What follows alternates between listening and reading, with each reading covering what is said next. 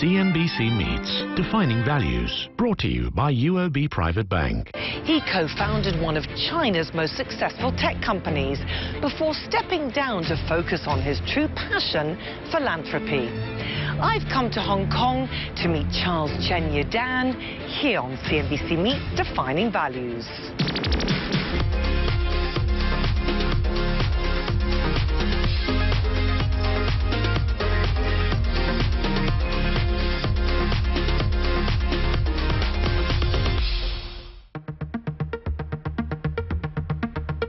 Charles Chen Yidan is not only an entrepreneur, but also an avid philanthropist.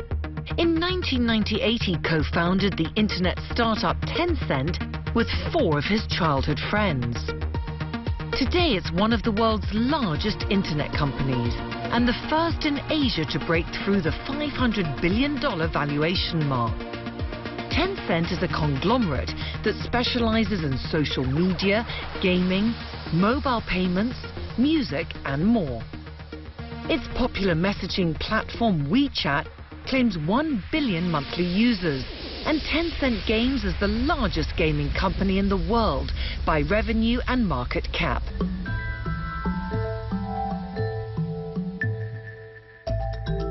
Despite this extraordinary success, Charles stepped down from the company to focus his efforts full-time on philanthropy. In 2016, he established the Yidan Prize Foundation, the world's largest monetary prize for education. The award recognizes outstanding research and ideas in education development. Charles, it's lovely to meet you here in Hong Kong. Yeah, welcome to Hong Kong. Oh, thank you so much. Of course, your focus now is on philanthropy and education. It's your lifelong passion. Where did the interest come from? Education, I sent to my grandmother. My grandmother, she was illiterate, but she raised my father from a countryside child to be a university graduate. So my father from countryside to the city, and he met my mother, and I was born. So education changed my family fate. Sure, I am one of a million lives that transformed by the power of education. So today, as a philanthropist, I want to support education that can influence the others. So how important do you think your grandmother was to you as a young child? My grandmother is the respected person for me. She was kind to the others, like neighbors, friends, and someone he unknown who want to add help. So she considered the others with no condition. That influenced me very much. So she strongly believed the value of education. That is, this value instilled in me completely. And Charles, what was it like for you at school? You had the stress of exams. What was the feeling like there for you? It's a challenge in college entrance examination. In China, it's called 高考. That is a college entrance. Actually, my biggest failure is in this important examination. I have big pressure, so I fail in my favorite Chinese language. I don't pass, fail.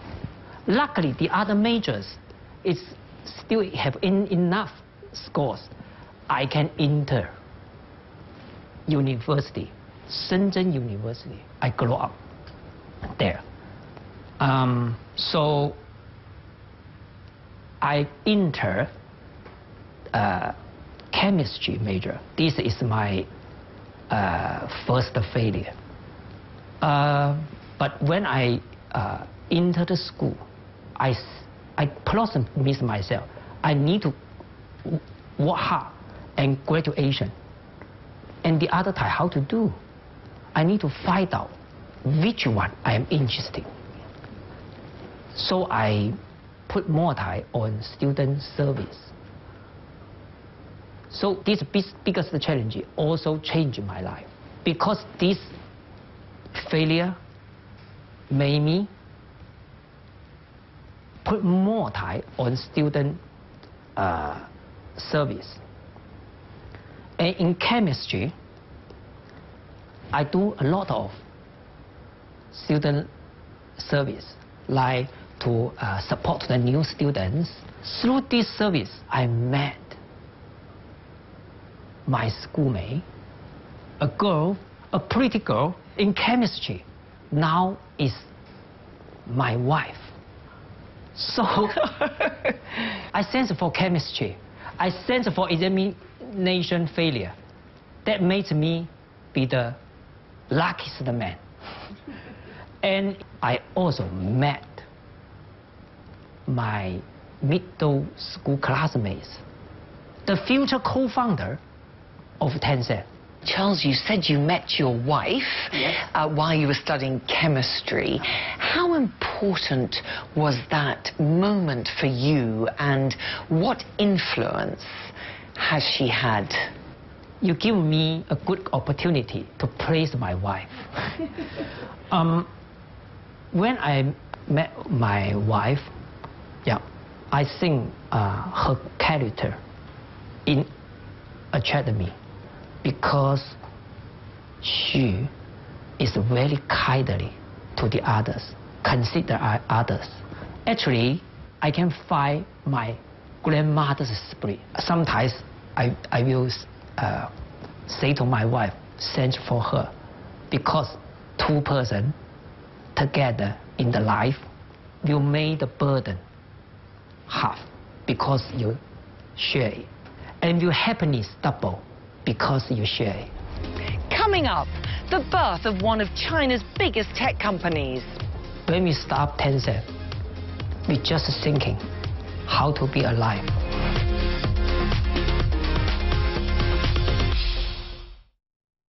What does luxury mean to you? Luxury. In India, I discovered that true luxury isn't something you buy off a shelf. True luxury is a feeling that you are the Maharani of your world. And it can be all designed around you.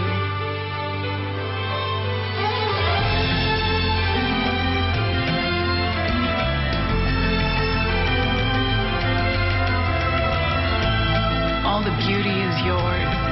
All the music is yours. India showed me that luxury doesn't follow designers and brands.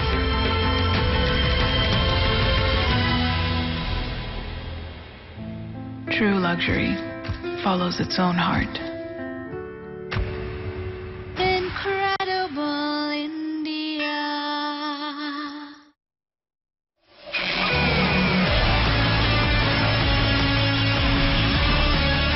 Coming up on Mobile One The Grid, we go behind the scenes at the 24 Hours of Le Mans. Look at cross-garage teamwork in Formula One. And talk to Kevin Harvick about the driver's role in NASCAR. Catch it all on Mobile One The Grid.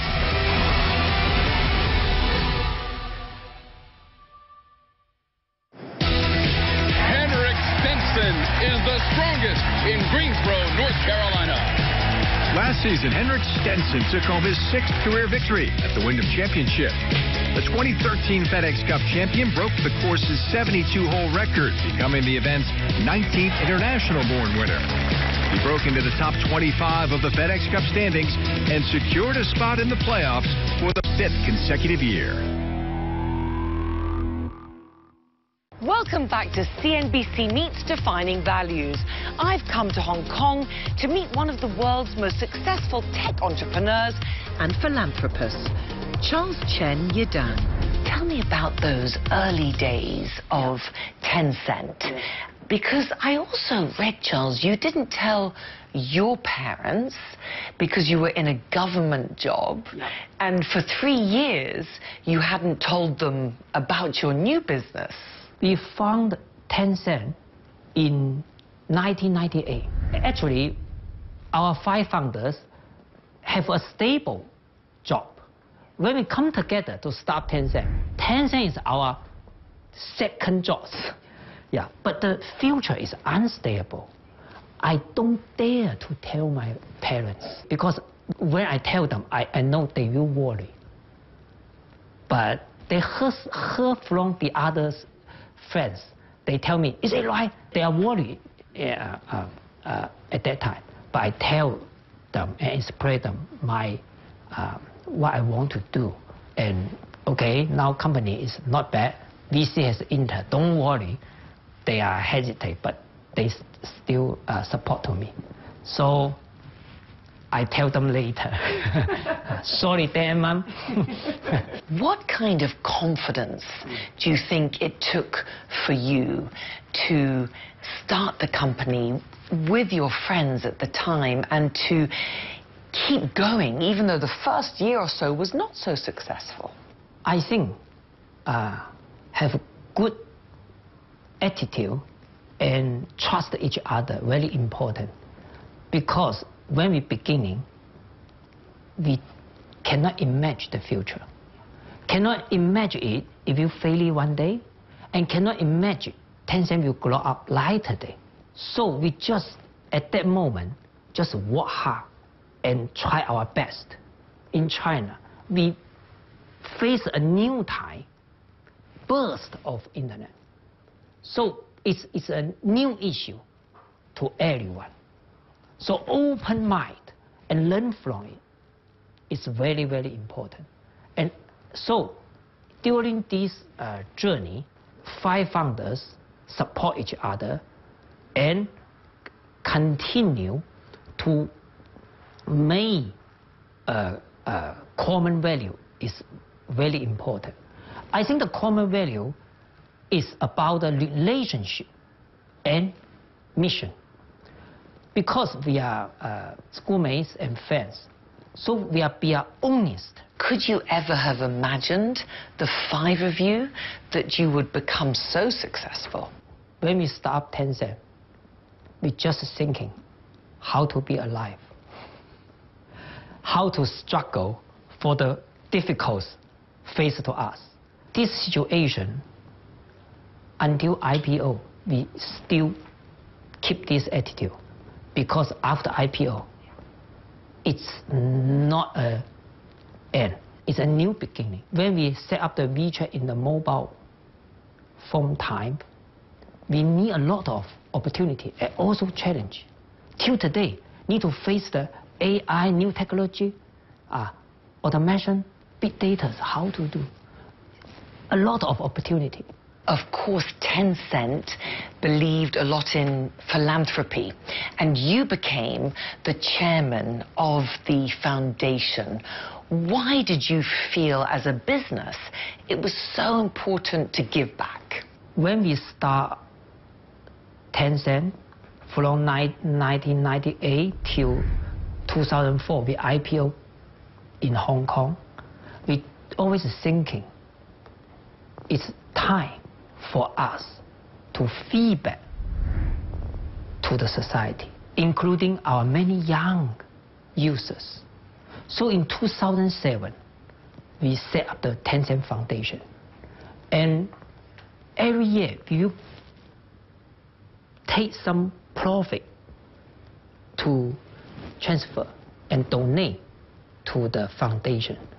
We became the first non-profit charity foundation of the internet. The Wenchuan earthquake in 2008, where over 70,000 people lost their lives, seemed to be a turning point for you and Tencent. How did the company respond? When a occurred in Wenchuan, Tencent, like the other companies, donate 20 million yuan to the peoples. But from Tencent, we think we are internet company. We can do more. Use our advantage to do it. At that time, we have some products, business products, like payment, like QQ platform, something like that. We set up this platform. Let the individuals, through the internet pay, to donate to the Wenchuan. They also donated more than 20 million yuan. But it comes from individuals, many individuals, whether they donate $1 or 1 cent, they have put a positive influence to the society. So it's great. From that, we think for a long term, we use advantage to set up a charitable platform, connect NGO and foundation and individuals, become our Tencent Foundation strategy. Do you think that philanthropy has now become part of the Chinese culture? Chinese traditional culture encourage people to benefit to the world, to the others. Many ideas from the culture encourage people give more, have more. But how to do it? Because in the past time, it's seldom or way to do it. Just put a donate box to do it. But internet made easy to donate, that this traditional culture burst in this new technology. Because in America or Europe, they are easy to pay. Check, credit card. But in China, no check. And credit card just in few peoples in city. But internet can let everybody can pay. So if you have a burst time for Chinese philanthropy. Charles, in 2013, you chose to step down from Tencent to focus on philanthropy and education. Why did you make that decision?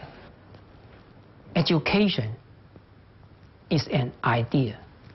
Need many stakeholders to devote to it. And education not only belongs to a country, it belongs to humanity. So how to do it? I always thinking of it after I stepped down.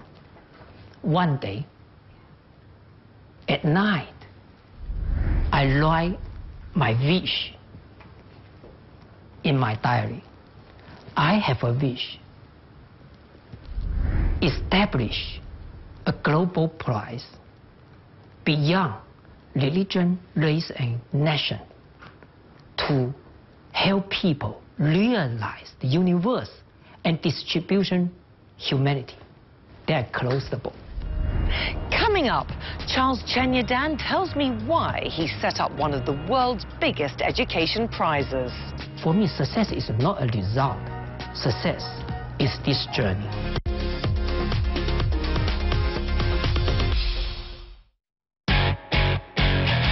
The United Kingdom had a long-standing, a long-enduring special relationship with the United States. The European Union doesn't allow our farmers to go and trade.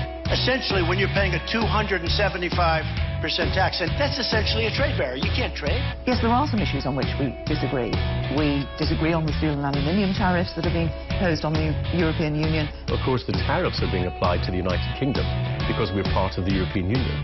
When we leave the European Union, and at that point we will want to see what flexibility we can have and where the United States wants to go. I want the barriers taken down. I want our farmers to be able to trade. I want to be able to sell cars in there just like they sell cars in here. And it's all going to work out. It's all going to work out.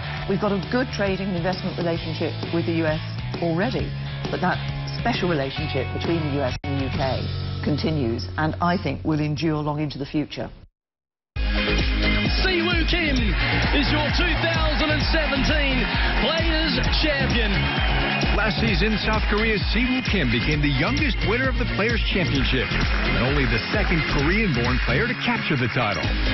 Kim is the first Asian player in PGA Tour history to win twice before the age of 22. The victory moved him into the top 30 of the FedEx Cup standings, punching a ticket into the playoffs for the second year in a row. Cnbc covers retail because it's about so much more than just shopping. 2/3 of the domestic economy is powered by consumer spending. You have to look at earnings reports. You have to talk to analysts. You count shopping bags when you're walking down the street. Black Friday may be smaller than it once was. Cyber Monday may be growing in importance, but they're both very significant. Black Friday online sales topping Adobe's even very bullish expectations. CNBC's focus is financial news and the economy. Retail plays a key part in both of those. Welcome back to CNBC Meets Defining Values here in Hong Kong. Philanthropist and entrepreneur Charles Chen Yidan dedicates his time to improving education around the world. In 2016, Charles used his own money to set up the Yidan Prize Foundation. Its mission is to create a better world through education. The Yidan Prize pushes for progress in the field of education. I envision the prize as a platform that brings together the best ideas about education from around the world. The foundation awards 2 annual monetary prizes, the Yidan Prize for Education Research and the Yidan Prize for Education Development. Each winner receives a gold medal and a total sum of almost $4 million. It's the world's largest monetary award for education. The Yidan Prize is truly visionary. Thus, we have this two-pronged power of education to be instrumental and influential. And that is why the bold vision of Dr. Charles Chen Yidan in creating this sustainable international prize is so important. Why is it so important for you to have this prize? From my heart, philanthropy and education is very important. And I believe education is the ultimate answer to social progress. Yidan Prize just put the spotlight on the global best education research and best educational practice. So I think we can imagine a picture in the coming 20 years or 50 years.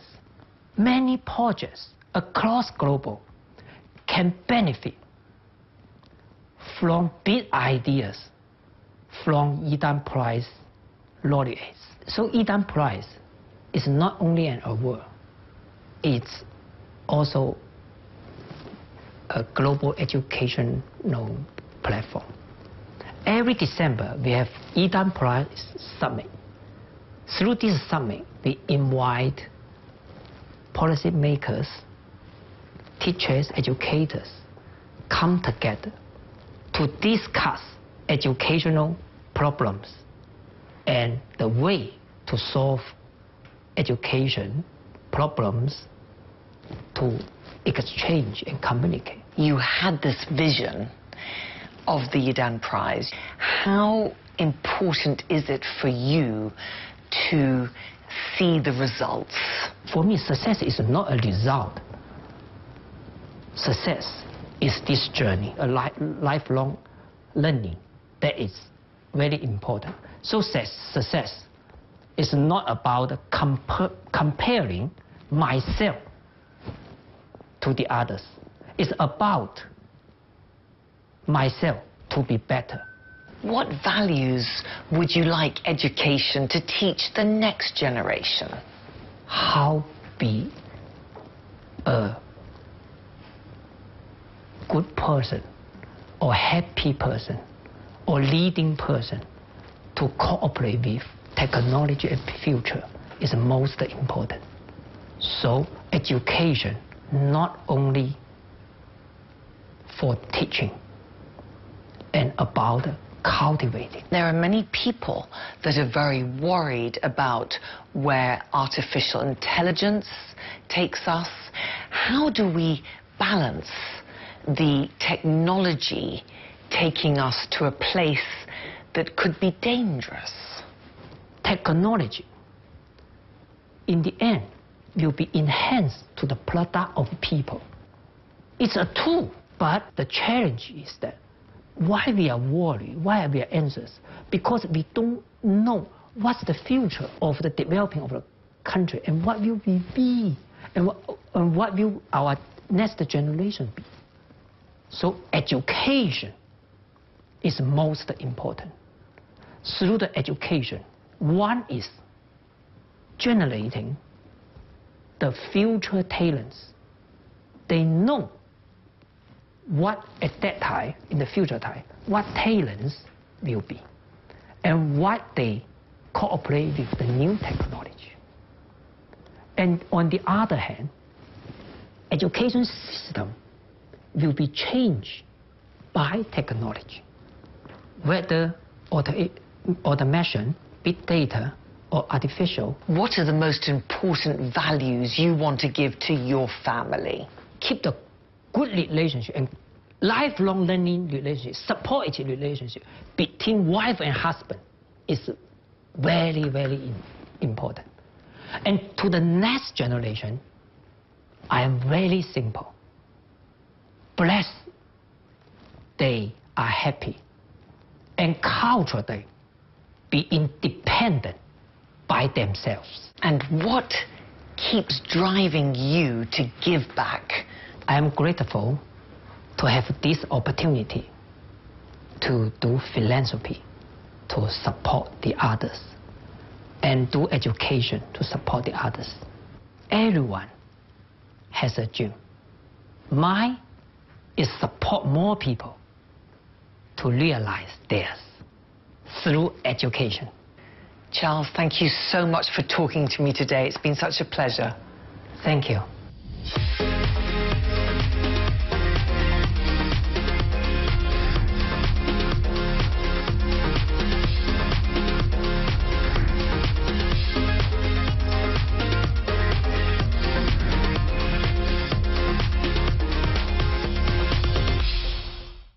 CNBC Meets Defining Values, brought to you by UOB Private Bank. Good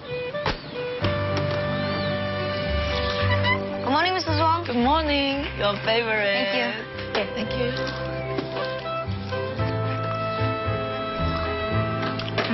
I gotta go. Bye. Bye. Good morning, Mrs. Wong. Good morning. Look what I made for you. Thank you.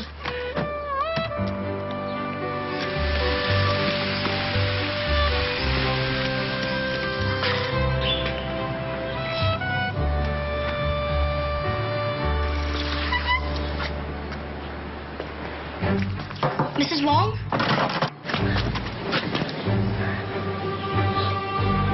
Help! Help!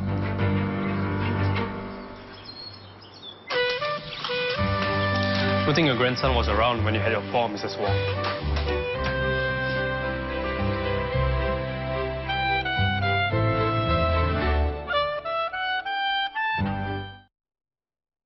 There's one show that every CEO and every decision maker knows is the most powerful business show in the country.